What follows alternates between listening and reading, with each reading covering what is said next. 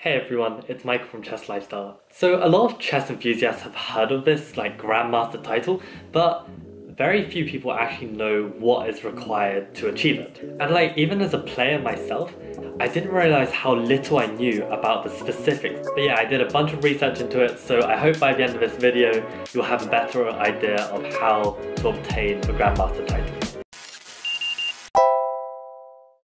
Very basically, there are two main requirements to reach a Grandmaster title. Firstly, you need to gain a 2500 FIDE rating, and secondly, you need to obtain 3 Grandmaster norms.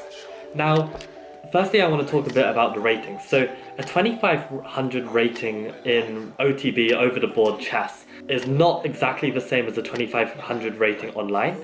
I would say that there's about a 200 points disparity between them. So a 2700 online player would be more like a 2500 player in real life. And also something that a lot of people don't realize is that getting a 2500 rating in real life is a lot harder, because once you hit 2300, your growth in terms of winning games and gaining rating points is a lot slower, because there's this multiplier called a K factor, and the K factor essentially reduces from 20 to 10. So the growth you gain from each win is effectively halved. Now, there is a good side of this as well, which means once you hit 2300, you can't tilt as easily, because since the K factor is halved, you also lose less for losing games.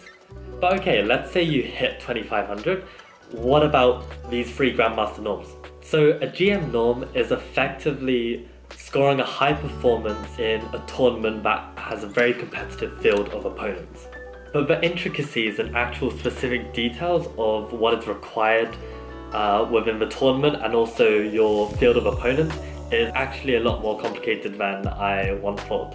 And yeah, it was only when I was studying for my FIDE after exam that I actually learned about these specifics. So I thought I'd use a PowerPoint to help explain the GM title in more detail. So in this first slide, you will see that a minimum of 9 games, and this can either be 9 games, 10 games or 11 games, and these games have to be standard play games that exceed 90 minutes plus 30 seconds of move. Apart from that, there are then a bunch of requirements about the opponents. So we see here that 50% must be title holders, excluding CM or WCM, so that includes FM, IM, WIM, WGM, WFM, and GM of course. So yeah, out of your 9 opponents, 50% must be title holders, 1/3 must be the title holder that you are trying to seek. So in this case, if we're going for GM norm, then 1/3 of our opponents must be GM titled. Another indicator is that only up to 20% can be unrated opponents. That's kind of a rare one. And then we also have some stuff about the federations. So you can't have more than 2/3 from the same federation, or 60% from your own federation. And the reason for that is to kind of avoid any kind of match fixing within the country, to try and help players get a GM title more easily.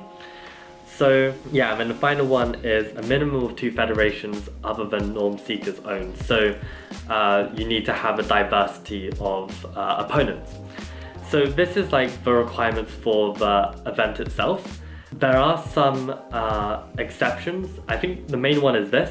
So if you play in a really big tournament where you end up just by chance playing a bunch of people from one federation or your own federation, even though the tournament was very diverse, there is an exception where if you have 20 FIDE rated players from at least 3 federations, and 10 of these FIDE rated players are GM, IM, WGM or WIM, the player is exempt from the kind of foreigner requirements listed here.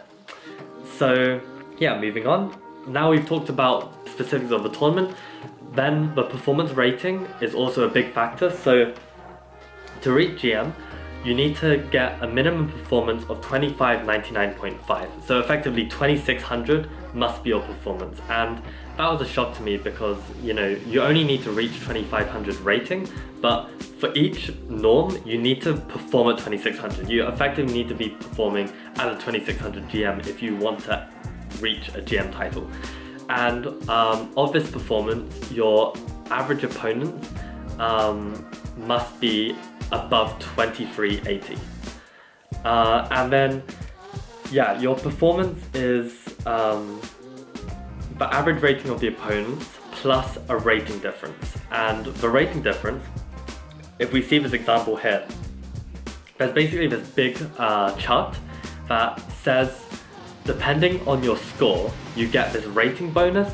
So your rating bonus is a number of points that will be added to your average field of opponents to give you your rating performance. And that rating bonus will be decided depending on how well you score in the tournament. So if we look at this example, this player who is pushing for a GM norm scores 7 out of 9, and 7 out of 9 is 0.78. So if we look on the table, we see here 0.78 is 220 points. So since the average field was 2422, that exceeds the 2380 average requirement. And the rating performance, if we do 2422 plus 220, then we get 2643, which is above 2600. And also if we look at the number of titles and we look at the number of nationalities, all of these requirements are exceeded, so the GM norm is achieved. Now if we look at a very similar example, where the player scored only 6.5 out of 9, not 7 out of 9. If we see this probability of 0.72, if we look at the table and we go to 0.72, that's a rating bonus of 166. 166 plus the average opponents gives a rating of 2589, which is not above the 2600 requirement. So even though this player has played 5 GMs in the tournament, has scored 6.5 out of 9, which I would think is a very strong performance, this is not enough for the GM norm. Now finally, you also have this thing called rating floors. So effectively, if you beat a player or you play a player who is, let's say, below 2200 in this case, when you do a rating calculation for the GM norm, you will actually adjust that rating to 2200 as a minimum. So it basically avoids, let's say you're playing in a big Swiss tournament and round 1 you play someone much lower rated than you.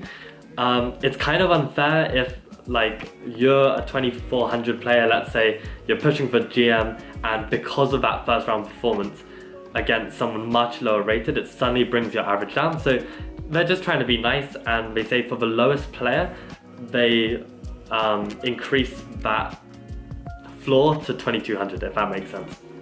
So if we look in this example again, the only difference here is that the round 4 opponent is 1800. So if we calculated the average and calculated the score of 7 out of 9, this would actually be under 2600 and the player wouldn't achieve the GM norm. But since you raise the floor from 1800 to 2200, you calculate the average again, you calculate the performance, you look at the rating bonus, and you'll see that the player does achieve a GM norm.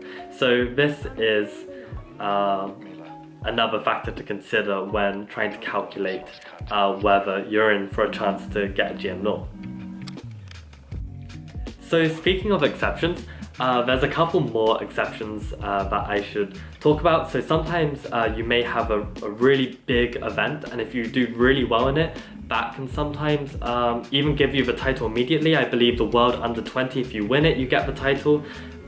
If you reach the last 16 in the FIDE World Cup, you also just get given a title straight out. I feel like giving titles normally happens for the lesser titles, such as like IM, FM. There's like more cases where that exists. There's another situation where in the Olympiad, effectively, if you qualify for a GM norm, you get double.